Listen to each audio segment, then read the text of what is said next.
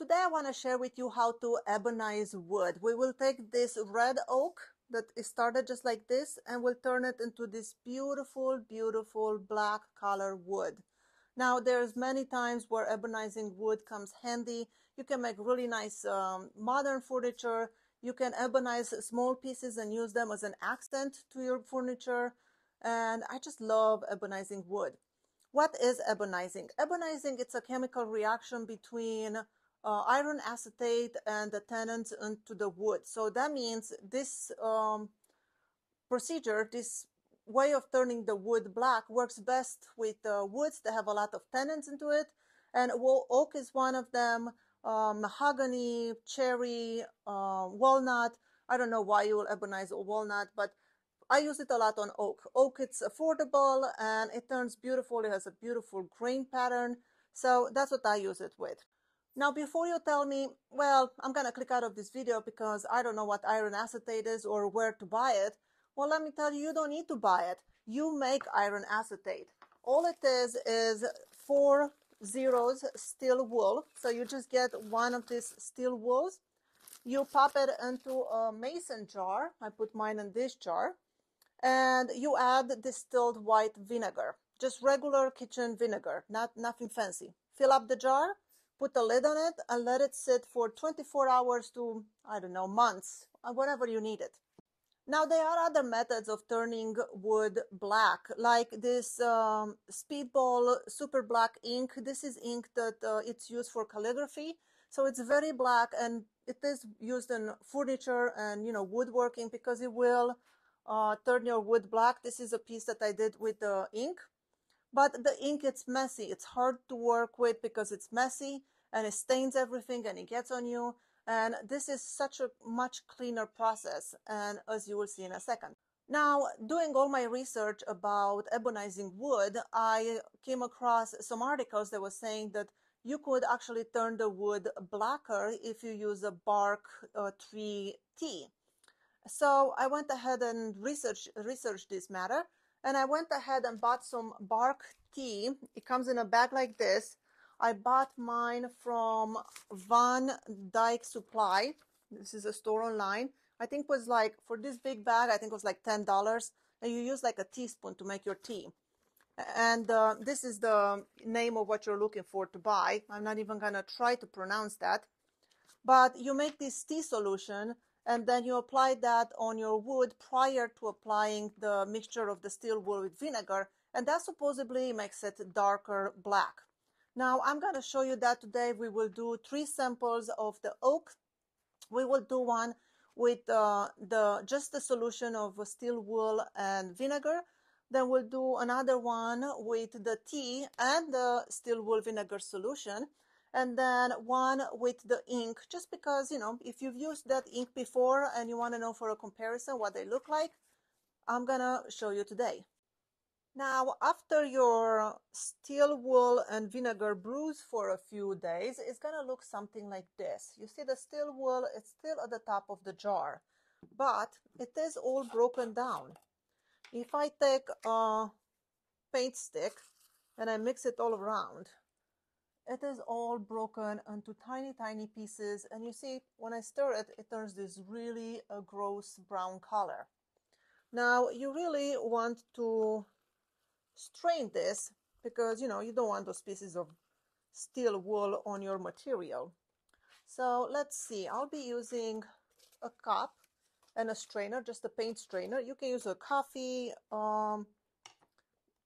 strainer, a coffee filter. You can use whatever you have. And I don't have another jar here, so I'm just going to scoop a ladle full of this and just strain a little bit just so we have it for this demonstration. So let's see, we don't need much. A little bit goes a long way. All right, I think I'm going to do just that for now. I'm going to put this aside so I don't knock it over accidentally. And let me throw this filter in the garbage. I'm going to put it in a bag just so it doesn't leak over my garbage can. And now here's what I have going on. I have a piece of red oak and I cut it into 3 parts. Now you can tell from the grain, this is all coming from the same piece. You can see the grain is continuing. I just cut one board, I cut it into 3 parts. And what we will do, one of them, we will just use the iron acetate, the mixture that we made with the steel wool and vinegar. So we'll use just this on this board. On this board, we'll use our bark tea, and then we'll put the iron acetate on it and see if that gets any blacker. And then on the third board, we will be using India ink. So that way we can see the differences. And then I have another piece over here. This is just an offcut from a cutting board that I made, that it has walnut, maple, and cherry in it. So I'm gonna put some of this iron acetate on this board just so we can see how the other woods are being affected. Great, I will start with, let's put the tea on it first in here, because that one has to dry a little bit to the touch. So I have my jar of tea, and I'll just use a brush and just paint it onto this one board.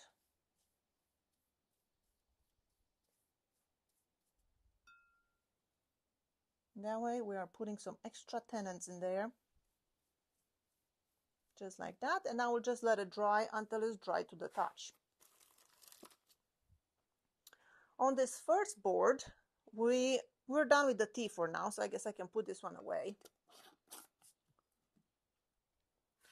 So on this board, we will just use our mixture. And for that, I'll just use a sponge brush, just like that.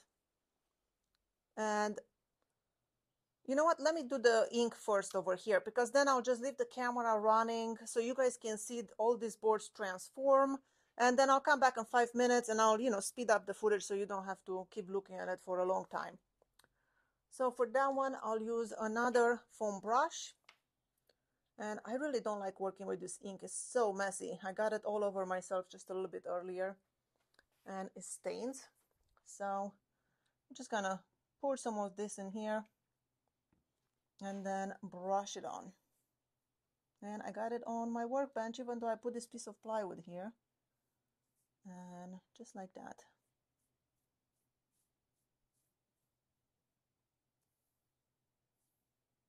And now we are done with the ink. Let me get a wipe, absorb some of the stuff I got on my bench. Or smear it in my case, it just smeared all over. Great. This one, still wet. Let's put our mixture onto the first board. Now I'll just use this foam applicator.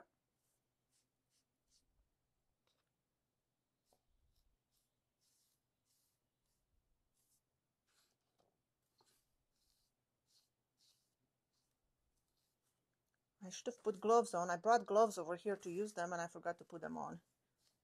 I'll use them for the second coat. All right, so easy to apply, just brush it on. And maybe I'll give it just a little bit more. All right, now I am going to,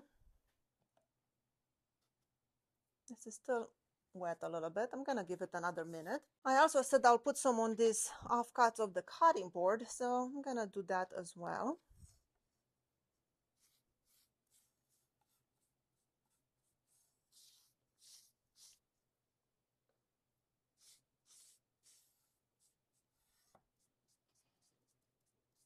Right.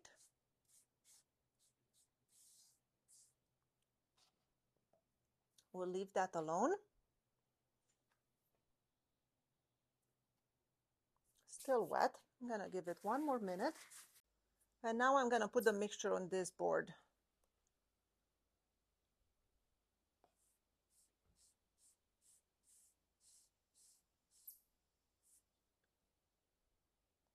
The one that had the bark tea on it.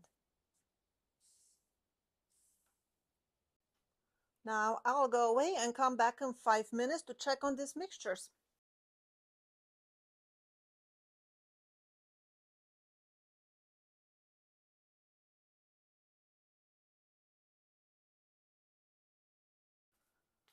All right, well, it's been about 5 minutes, and from what I'm looking, I think I put too much of the solution because it's still wet. So I'm just gonna dab it with a paper towel and remove the excess. And then we'll apply a second coat.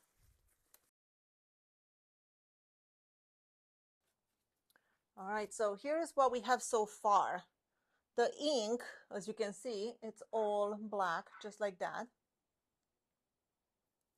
You can still see the grain. Now, the one where we use the iron acetate and the tea looks something like this. Pretty black, but you see more of the grain. And then here is the one where we use the iron acetate without the tea. Now I'm going to put one more coat of the mixture on those ones. Oh, this is the one where we did over the cutting board cutting. You see, this is the original wood, and this is what it looks like with the solution. So I'm just gonna put another thin coat. This time I'll go light on it, and we'll let it dry, see what this looks like.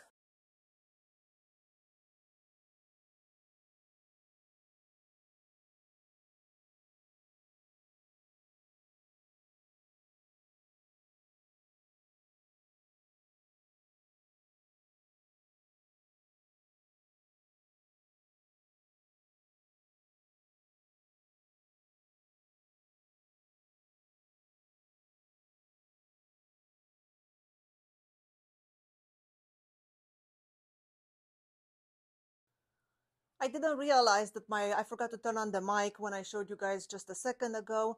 This is the one with the ink. As you can see, it's black, it's beautiful. It's a little bit dull, like the black, it's maybe a little bit too black. Then we have the one with just the iron acetate. Here's a comparison. Beautiful, beautiful. You can see the texture. The color is very nice. And then here is the one that had the tea and the iron acetate. Let's see if I can get some light on it so you can see it. It's just very, very nice. It's not completely dry. You can see my fingerprints where I tried to see if it was dry or not. So this is the one with just the iron acetate and one with the tea and the iron acetate. So very, very similar. This one might be just a tad bit darker, but I mean, they're both beautiful. Look at that. And then again, this is the one with the ink. Now I prefer to use the ebonizing solution than the ink. The ink, it's really, really messy. And then, you know, of course, if you rub on it, like just now, it gets on your fingers and stuff. Where this one, it's not dry now, but usually when it's dry, nothing comes off of it. Let me just, I'm just gonna give it a wipe to take the excess off from the one with the iron acetate. So you see, if I rub it, it doesn't come off.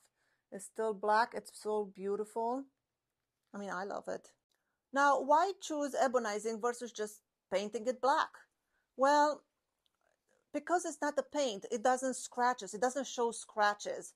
So that is great, especially in a household where you have kids and things get bumped all the time and all that. Just ebonizing it, it just, you know, lasts better. Another reason, my favorite reason, is that you can still see the grain. It's not a paint, so it's not going to cover the wood.